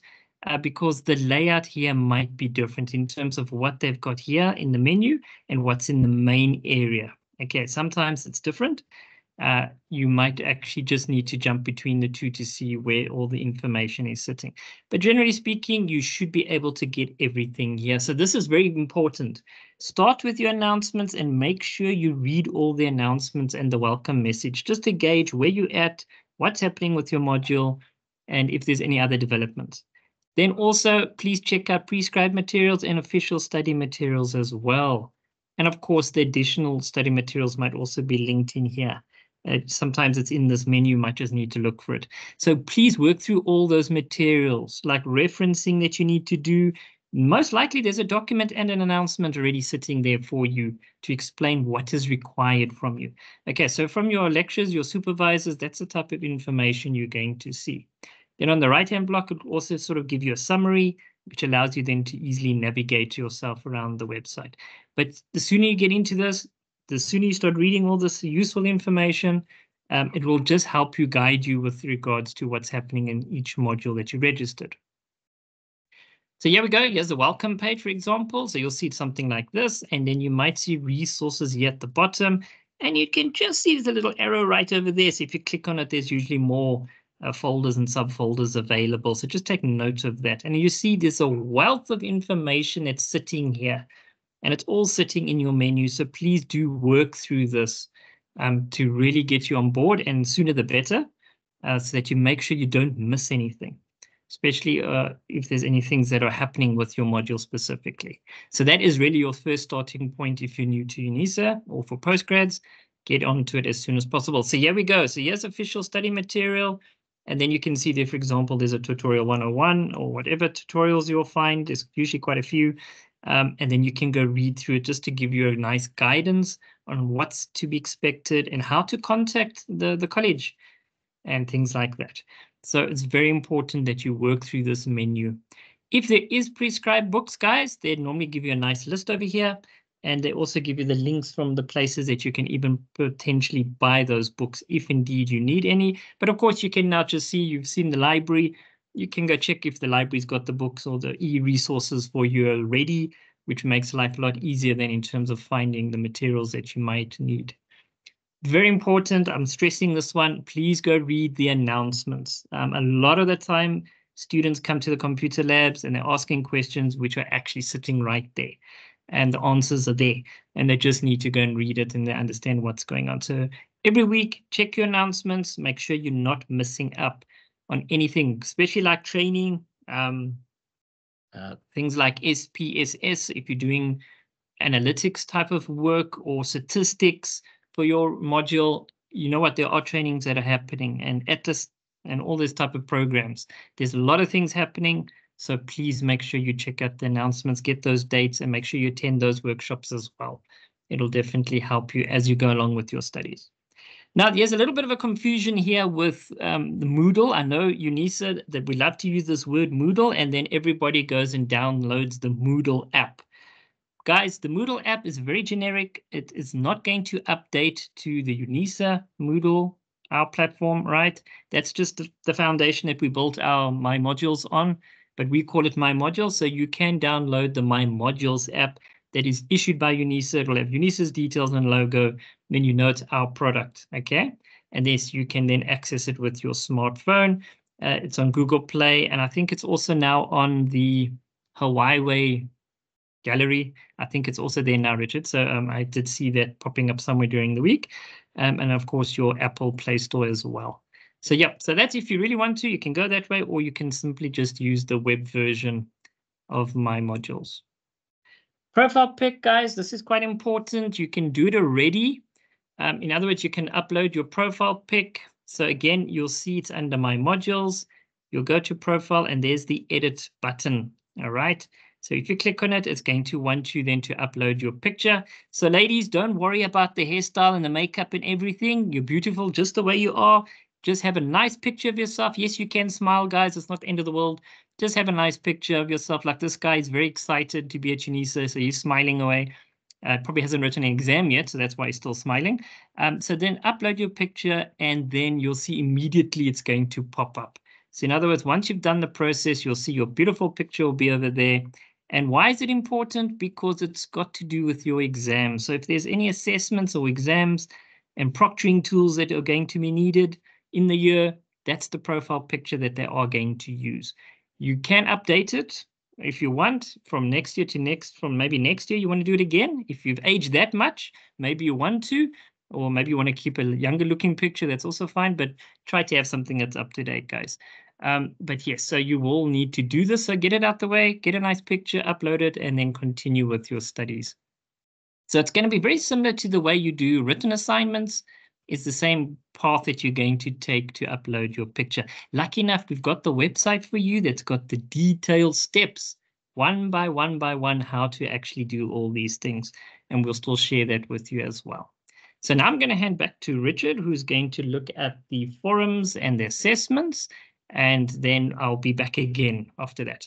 Over to you, Denzel. Thank you so much, David, for that. I think this was quite critical for our students, specifically the platform and how to manage the platform. I'm hoping that even as you start submitting your assessments, for those that are still in the process, that this would help you. And please take note of that profile picture. I think that's a critical one. So please take note of that as well. So let's move on to the next part. And we now move on. I want to welcome Richard to the platform again. And he's going to talk to us about the assessment types and submissions. And this goes specifically for those that are working with your assignments and preparing. Thanks, Richard. Let me hand over to you. Thank you, Denzel. So students, we're going to have a look at forums and the types of assessments that you will get through your studies. So usually generally there are three main ones. It's the quiz activity, assignments activity, and then a forum activity. So forum activity can just be a general discussion that's not graded, but in a lot of instances, the modules, they actually use it as a graded activity as well, where you have to participate in a discussion. So these are the three that we will quickly have a look at. So just to make sure that you are able to use these type of activities. So the first one is a forum activity. So this one generally, if it's available to you to create a new topic, it will show a big green button or yellow button there. You click on it and then you can type a new topic out. You can edit the text and then post it. And then other people can come to your topic and reply to it. Sometimes it is set up that it's not that you are not able to create a topic, but you can just reply to other students or to the main topic. So we will have a look at how you do that exactly. Now, I just want you to note, if you reply to somebody, it usually is just plain text. So, but say you now have to write quite a bit of text and you want to add bullets and make something bold or attach a file, you need to click on the advanced link at the bottom right. So just make sure if you need to type a little bit longer text and it just gives you the ability to add text almost like on Facebook, then just click on the advanced option and it will open up for you. So I'm going to share with you the link as well. So we're going to go back to the basic skills. So I'm going to share the link with you as well in the chat if you want to join. It's a myUnisa forum activity. So as you can see, this one, it doesn't have that option to create a topic. This is basically where you have to reply to an existing topic. Now, as you can see here, I'm not logged in, so that's why I can't reply to this one. So it's the same as myModules. Click on login, click on yes, you're a UNISA student, and then you use your myUnisa email account to sign in. Now I will be able to reply. Just make sure the first time you're going to access this platform, log in and make sure that you are enrolled. So the enrollment method is on the main page, where you can also unenroll yourself after you've completed all the activities. So just make sure on the main page that you are logged in and that you are enrolled. So the activity that we're looking at is under 13. So a forum, as we mentioned, is almost like, think of it as Facebook. It's a discussion surrounding a topic. So a lot of times you will have to create the topics. Other times the topic will already be created and you reply to the topic. So as you can see over here, if we click on reply, I can write some reply on here, but I can't, for instance, do bulleting or any additional things on here. But if I click on advanced, now I'm able to actually make this, for instance, bold, for instance. So I'm just going to make it here my topic list. And then I'm going to say here number 1, number 2. And now I can actually make this, for instance, a bulleted list. I can make that, for instance, bold. So it's a lot like Word. So if you're familiar with Word, all of these options will be very familiar with you.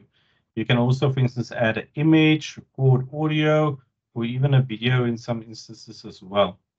Now, a lot of times you are on your course ones, you'll actually have the option to attach a file. So if you need to submit a document, you can attach documents to this as well.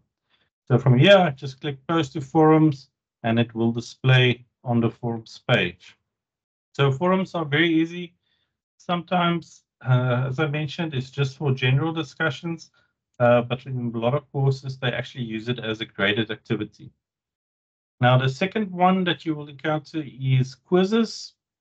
So this is basically a MCQ that you do. And it's also very easy. You just start attempt, you work through all the questions one by one. and then you click the correct option. So if we have a look at this one on the website, so this falls under lesson 12. So I'm going to copy the link for you as well.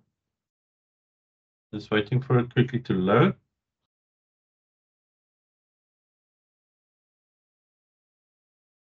Oh, why it's taking so long now?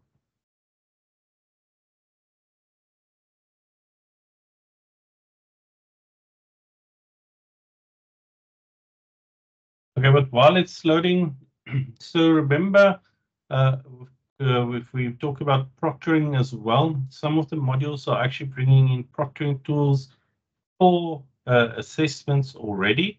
So the two that you will usually encounter will be Moodle proctoring, and then the other one will be the Invigilator app, but we will have a look at them.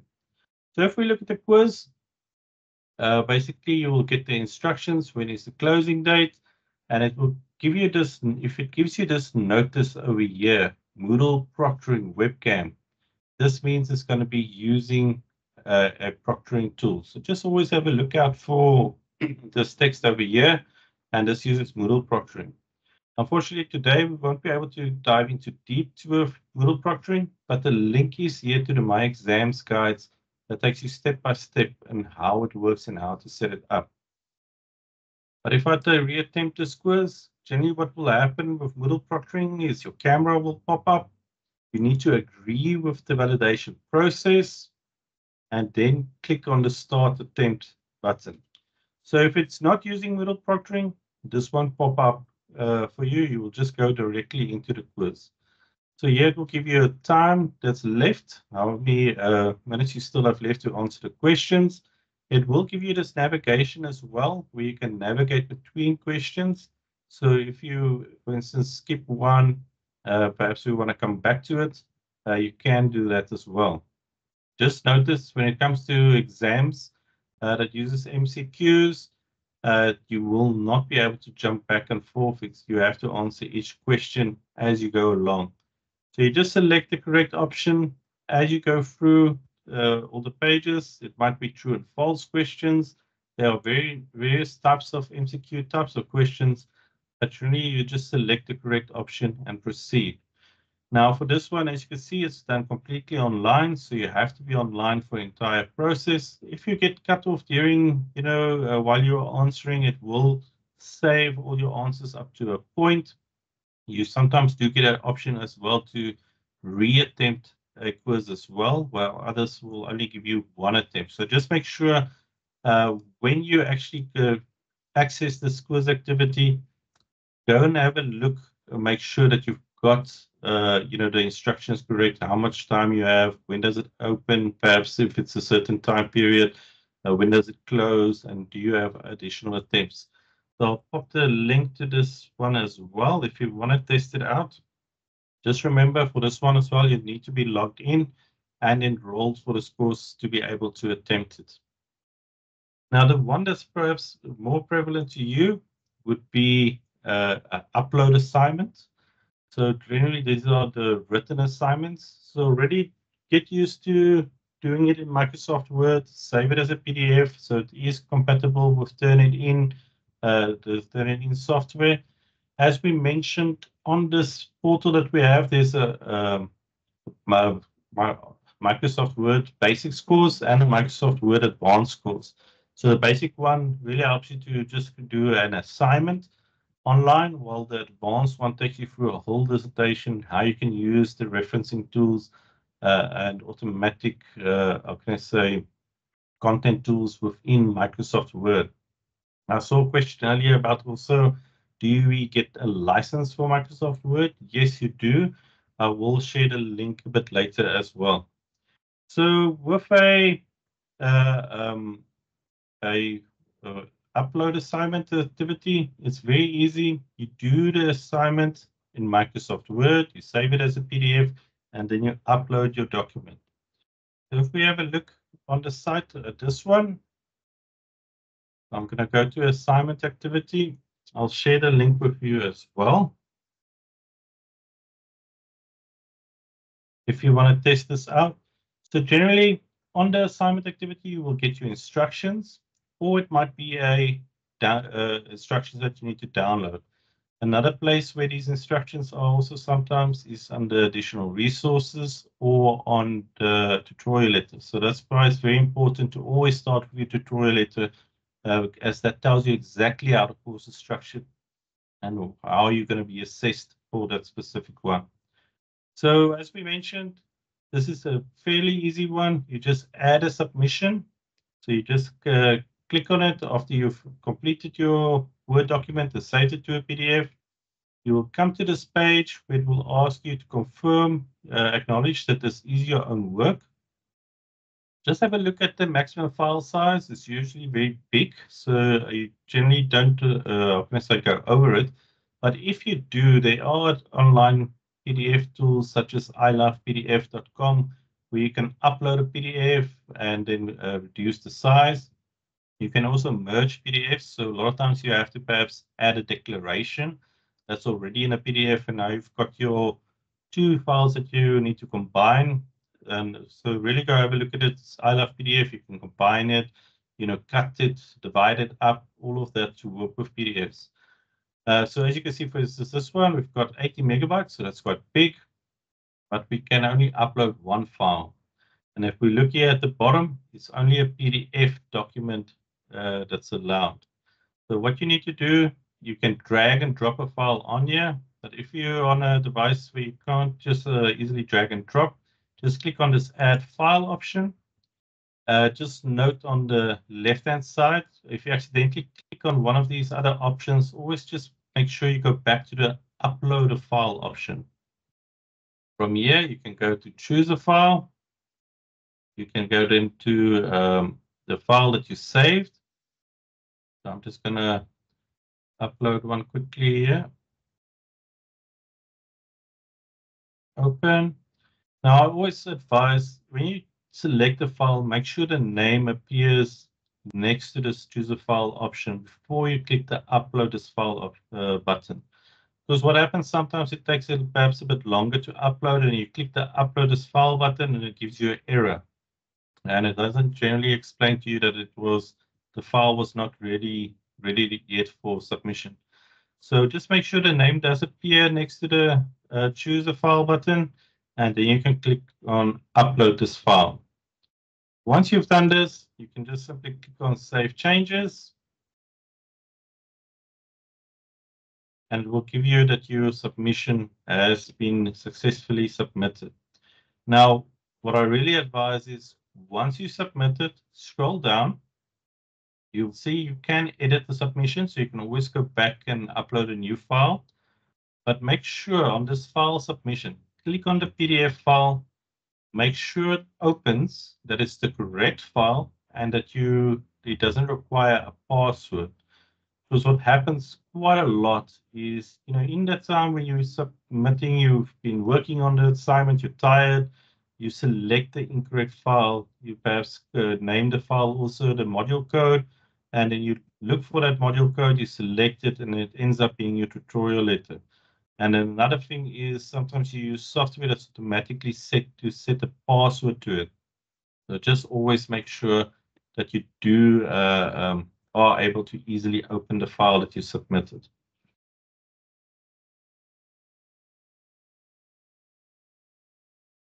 Now we come to proctoring tools. So proctoring tools really depends, what type of assessments you're going to be doing. If you're going to be doing a written exam, you will be using one of the proctoring tools. If you perhaps have some of the quiz assignments, you might be using the Moodle proctoring as well. So the institution currently uses 3 different proctoring tools. The first one is Moodle proctoring, and this is used for quiz assignments and MCQ exams. This is simply a camera that takes a picture of you. So you just need a device with a camera. It could be your laptop, a desktop with a webcam, or your cell phone. The second one is the Invigilator app, and this is for written assignments and take-home exams. So take-home exams are also just generally, you can think of it as written exams. And then there's a third one, iris invigilation. It's only used by CSET, for now for general students, but they also use it for in CAS for CTA students. So just make sure that you know exactly which proctoring tool you will be using, if any. Now, Iris is used in College of Science, Engineering and Technology for MCQ and take-home exams. But just note, you will never use more than one tool for a assessment. So make sure you've got how can I say, you know exactly which tool you're going to be using. So on the website, we actually have exam proctoring tool guide that we can type in your module code, and it will give you exactly what type of proctoring tool you will be using for, say, when your exams come. But I would advise doing it now already, because it does get updated usually about 2 weeks before the exams, or 3 weeks. And we have additional workshops that we run during this time to really help you, how can I say, prepare for the examinations. Now, just a quick look at Moodle proctoring. As we said, it's just a camera on your device. You just need to allow the camera the first time you use it. You can capture, it captures your picture at random times. It doesn't record sound or anything. It's just there to validate who you are. But that's why it's so important that you upload your profile picture. That's actually a requirement from the institution, because that is used to verify your identity. So obviously the device that you will be using will need a camera to take these snapshots. The second one that you might encounter is the Invigilator app. Now this one only works on a cell phone. So what you do is this app runs on your phone, you put it next to you, you type out your exam or your assignment in Word, or you can, in some cases, they also allow you to write it out by hand. I know, for instance, CTA, they actually, you must use your handwriting, while others you can actually use Word. So this is an app, it runs on your phone, you register on it. You will only be able to register on the app if you're actually going to be using this proctoring, else it will give you an error message to say that your email has not been verified by the university. But it generally means you most likely won't be using this Invigilator app. But closer to the assessments, exams, just make sure when they give the exam guidelines or assessment guidelines that you know if they're going to be using this app. And then you can always, if you struggle with this app, they have a dedicated support line for it. It's a WhatsApp support line. So if you're going to be using it, save the support number already so that you can access it very quickly. Now this one, it basically runs on your phone. It records audio in the background. It prompts you during the session to take a picture of yourself, of your area where you are doing your assessment. We'll also ask you to take a picture of identification, such as your ID or student card or your driver's license. So any of those you can basically use. Now, we will be having sessions specifically on these proctoring tools as we get closer to the exams, but I'll show you now where you can go and test them out already if you're going to be using one of them. So the last one I just want to cover is iris invigilation. So this one only works on a laptop or desktop. It's not for mobile. It is a Chrome extension, so almost like the library extension that you installed earlier. So it works exactly the same. And for this one, you do need a microphone and a camera. You're not allowed to wear headsets for any of these proctoring tools. But for this one, it captures your actual screen that you're working on. So you may only use one monitor. It records the audio and the video during the session, and afterwards it uploads it to the cloud. So I'm just quickly gonna show you. If you are interested in if you're going to be using some of these tools for your assignments already, if you go to this activity that we've just completed, we've got a link here, the My Exams Guide, Invigilator app, for instance. So this will take you to the Invigilator app. It tells you exactly how to set it up. And at the bottom, there's also a mock exam that you can do that uses this proctoring tool. So this is the same for the quiz activity as well. where if you're using the Moodle proctoring, you click on this link, it will take you to the My Exams guides. And at the bottom, we've also got a link to a mock exam that uses this tool. And it's the same for iris invigilation. So if you see set, and there's some of the assessments where you're going to be using iris, the setup is all the guides are on here. And at the bottom, we've got the mock exam as well. Okay, so as we mentioned earlier, a lot of people ask about the My Life email. So these days you use this to sign into myModules as well. So it is a requirement that you know your My Life email address. It's generally just your student number at mylife.unisa.ac.za. And as we mentioned as well, this is a Microsoft account. So when you log in, you will get this Microsoft type of login. So remember to use your My Life email for all correspondence with the university and to check it regularly so that you have all the updated announcements. Now, as we mentioned, your My Life email account is a Microsoft 365 account. So just think of it as the old, previously we always talked about Office. You know, I want Office, my computer, Word, PowerPoint, all of those. This actually gives you all of those apps already. So you must really think of it as a cloud platform that you can use for productivity, for your assignments, all of that. And on that LMS that we shared, there's a lot of courses to help you get started with it. Now, as you can see, there are a lot of apps that you get access to. So there's, you know, Power Apps to create almost like mobile apps, Power Automate to create, you know, things that happen once something is triggered. So you can automate a lot of things. But the ones that are really, you know, very important to use, I would say, is your Outlook. That's your My Life email. OneDrive. If you're still using USBs and all of that when you go to computer labs to work on documents, rather get in the habit of using OneDrive, your online cloud storage. You can access files from anywhere. You can even access it if you travel overseas. You just log into a computer, your files will be there. Another one would be Teams. That's being used quite a lot now for group work and for a lot of modules as well, especially as you get to the honors stage. Then another app I would really advise you to perhaps have a look at as well is OneNote. It's like an online binder. So if you like taking notes and you know putting it in a binder with divisions, so you can divide it so you can easily get information.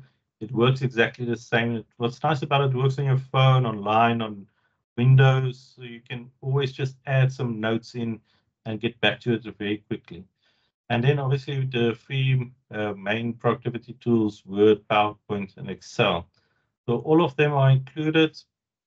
And since it's with Microsoft 365, it's all the documents are very secure. If you save it online, you can access it from anywhere. You can collaborate on documents. You can share documents. And this is really the tools that you will be using in the workplace one day as well. Most institutions, big institutions, are going either Microsoft or Google. With a lot of enterprises now going specifically for Microsoft. So, but the concepts doesn't matter which platform your company will use one day. The concepts generally remain the same. So if you learn the one, you can easily adapt to another one. So I would really advise you go have a look at it, sign in, download the apps to your computer. Make sure just if you upload or install it on your computer, sign in with your My Life email. That's what gives you the license. So as you might imagine, if you're going to be using these proctoring tools, these apps, you will need, you know, a smartphone and a computer that can run all of these. So generally with smartphones, try not to be older than 5 years. You know, make sure that it's updated, that you've got space for proctoring apps. You don't have to store information on it if you're going to be using your phone, and that it's got a working camera, microphone, and sound. And it's the same with desktops and laptops, you know, preferably Windows 10 or Windows 11 now with the latest updates. It must have access to internet, be able to run the productivity apps efficiently, such as Microsoft Office, and then also have a modern web browser such as Google Chrome or Microsoft Edge. Now, if you're going to be using proctoring tools, remember that it will need a working camera, microphone, sound, and Wi-Fi. Now, just a quick reminder, I will share this link in the chat as well. So if you want to explore the proctoring tools, you can visit this course is open online as well.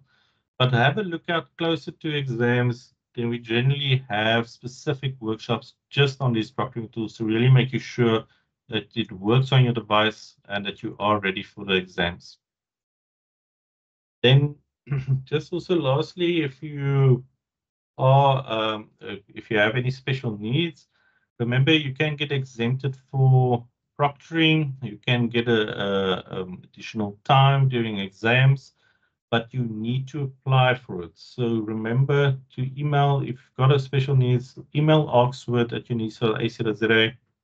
There are forms that you need to complete every year, and they will assess what your needs are and help you out. So for this last session, I'm just going to hand over back to David that will take you through regional support services. Thanks, David. Thanks, Richard. Okay, I'm just going to quickly share my screen. I was actually trying to answer students' emails, so good timing. But anyway, let me continue. All right, so students, I did see quite a few questions around about training and regional services.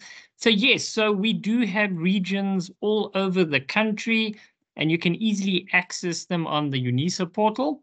All right, and you can see they're broken up into sort of different areas, but we call it a region. For example, the northeastern is Limpopo and Mpumalanga, but we call it the northeastern region. So if you see that and you're living in those provinces, then that's actually where you're located. And also we've got Midlands, which is basically Northern Cape, Northwest, and Free State. So that's then the Midlands. Eastern Cape, KwaZulu-Natal, I think those ones are straightforward, in Gauteng as well. So there you can see them. And of course, we've got Ethiopia as well. Now, all these regions have services, guys, like computer labs. There are digital learning advisors in those computer labs who can also assist you with installing, for example, Microsoft 365, giving you help and support on training that they have on Microsoft products, on myUnisa products. So those things should be happening already. So if you're not aware of the training that's happening in your region, just contact your local campus and find out what training is happening there on the ground if you want to have face-to-face training. As we said, there is help and support. There are libraries scattered as well in those areas, not all centers, but there are some. And of course, you've got tutorial services and things like that as well. So have a look, go visit the campus, see what's available, who's available, get their contact details. So it's always good to have that little bubble of people that you know that are close to you if you come across or you get stuck with something or you need assistance. So yes, so that's a very good idea. We've also got digital access centers that you can also see. They're also scattered all around the country, but pretty much in the rural areas. So they're sort of like internet cafes that as a UNISA student, you can actually go and access it for free. And there's a login process that you follow with the digital access center. And you can also find that details on the UNISA website as well.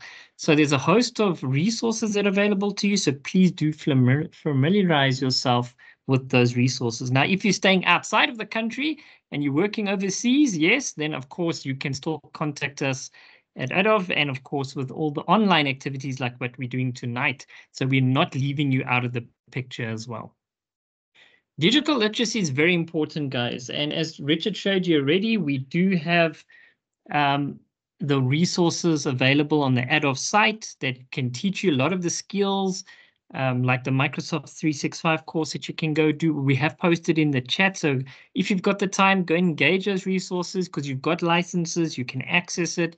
Working online has a lot of advantages, guys. So please do use it. So even if load shedding happens and your device runs out of fuel, it's still okay because if you're working online, it automatically saves your work. So those are the very important things that you need to do. So basic skills, make sure if you don't have those skills, go get those skills. You're going to need it. Typing skills, guys, is so important. You need to learn to type with more than one finger or two fingers. Okay, guys? God gave you 10, so try to use all 10. So yes, hopefully you got all 10. So yes, get those typing skills. You're going to need to learn how to use it. Take the advantage of the Microsoft 365 course, guys, that we do have, because there's so many cool apps there that you can learn and use, and it'll definitely enhance what you're trying to learn. And of course, in the work environment, you can find these same tools might even be there one day. So it'll definitely help. Of course, all the 4AR stuff that we do on the ADOF site, and of course, artificial intelligence, hey, how to use it for the right ways. That will be coming up, I'm sure, this year. Then, of course, myUnisa, myModules, myLife, what we're covering today, as I said, it is covered by the regions. So just check your region, see what activities they're doing specifically for postgrads. Usually there are WhatsApp groups and things like that. So contact your nearest center and get engaged with the colleagues there to see what is happening. Of course, there is social media, as we know, YouTube, guys. Yes, we do have a YouTube channel. Here's the QR code, so you can scan it in with your phone. But it's actually, if you do a quick Google search on YouTube search, you'll be able to find us there, the Academic Development Open Virtual Hub. So please do like and subscribe to the channel, because whenever we go and upload new videos and resources, that's where you will find it as well, apart from our ADOF platform. And of course, we also have the UNISA Student Support Services channel that you can also join, where we also have different events from other colleges and support departments across the country, and you can also see what's happening there as well. So it's definitely useful, and of course, we will share all this information with you guys, so don't panic. Now, when you've got problems or you need support, right, we do have the Student Support Contact Center. So here are the details. So if you want to just take a quick snap with your phone or a screen grab, then you can do that. There is a 0800 number that you can call. But there are dedicated mailboxes, which is very important to know. So please don't email all of them with your query. Just select the one that best suits your query. And then, yep, send it just to the one mailbox. If you send an email to all of these, then most likely it might not even get responded to, because everybody's expecting someone else to respond to it. So that's just a rule of thumb, or the firewall might just block you, think you're trying to spam the server. So if it's a data query, yes, if you haven't received your data, then just send an email to dataqueries@UNISA. But please use your myLife email account, okay? Not your personal or business or work emails, because again, those can be blocked by the firewall. If certain words are in it and it thinks you're trying to do something else, then it will block you. So please just take note of that. Any issues with myModules, okay? If your module code is not reflecting, then that's definitely the email address that you can send it to. But hopefully by now, everything should be in order, but just in case. And then, of course, exam queries, there's also the email address for that. So please do take note of those. It is all on the support page. I'll actually show you where it is in a minute. So you can definitely contact them. So before I say thank you, let me quickly show you. So when you go to UNISA's platform, right, myUnisa, you'll find inquiries over here. And here's basically the phone book of the institution. So you can see all the different email addresses here, and if you scroll down, you'll see all the colleges, the assessments, assignments, exams. It's all in this location. So if you've got any issues, you can see the colleagues' details are there as well. Finance, student funding, that's a common question. Your college, if you're having a problem, there is the college contact details as well. So you can also get hold of your college. And of course, as I did allude to, if you are in the regions and you want to get some contact or help and support, go and check them out. They're all over the country, as I explained, and you can see all the regions have got different contact emails. And yes, there are people working on those mailboxes, so they should respond to you within the 48 hours, I hope. All right, so there we go. So you can see all the contact information is there. There's your student admin. Now, there was a couple of questions about changing cell phone numbers. So if you're in the Western Cape, there is the email address for student admin. But of course, go to the one that's closest to you, and then you can contact the colleagues there, for example, for that issue that we saw. Then, of course, you do have things like, let me quickly zip along here. That's something else. Okay, yes, the ADOF site for YouTube. So as I said, please like and subscribe. You might see this little guy. His name is, her name is Lawazi. That is our robot. So there's a video. So if you want to know more about Lawazi, you can actually go check out this little video where Lawazi is actually speaking to you guys as students to say this is who she is and how she's going to help you. So hopefully during the year, you will actually see her in some of our training events. And yes, so there's lots of videos that you can actually go see here as well. Guys, different events that are taking place. You can really go see what's happening at your university that you're enrolled in. But of course, if you like and subscribe, it will make it a lot easier. All right, and that's pretty much from my side. I see we are running out of time. So back to you, Denzel and Richard. Thank you so much, David and Richard, for that presentation. As you went through it, I'm hoping that the students have seen the different platforms as well as got a better insight in terms of the skills that are needed to navigate some of these platforms. And as David and Richard have alluded to, please look out for us wherever you see the Academic Development Open Virtual Hub, ADOVE. Remember, we are responsible for student training and specifically for digital competencies, 4IR, etc., which we will be advancing more strategically and doing much more of these sessions in the course of the year. So please look out for our announcements and invitations, and when you do get it, please do join us, because as you can see, it can really benefit you a lot. And I must also say that we do some amazing work with some of our strategic partners like Microsoft and RGB Gaming. So look out for those as well, because you might be able to do some of those courses and get a certificate as well from Microsoft if you join those courses. So there's a lot of potential for you in the upcoming year. And we're already in the fourth month, so look out, because you're going to see much more of these sessions coming your way. It's now gone 10 minutes. We do apologize for that. We try as much as possible to keep to our times, and we know it's a Friday session, but I must say thank you to each one of you. We've had close to 450 attendees or so, students joining us on a Friday, and that is very positive for us, considering it's a Friday evening as well. I want to say thank you to our team, Ms. Milan, Dr. Ingrid in her absence, Richard and David. Thank you so much for the excellent presentations, and it was really insightful. And then to all our students, we thank you for joining us. We wish you nothing but the best for the year ahead, and we hope that this will be a successful journey for you, an insightful journey for you. And please remember that we are really here to walk you through the sessions, to provide support to you. And as you are engaging with, please feel free to drop us an email, drop us, and you can communicate with us even on our ADOVE Learning Management platform.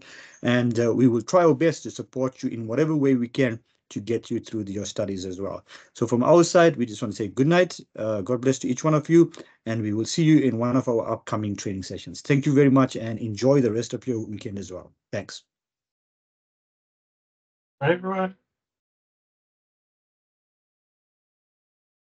Bye, everyone. All the best.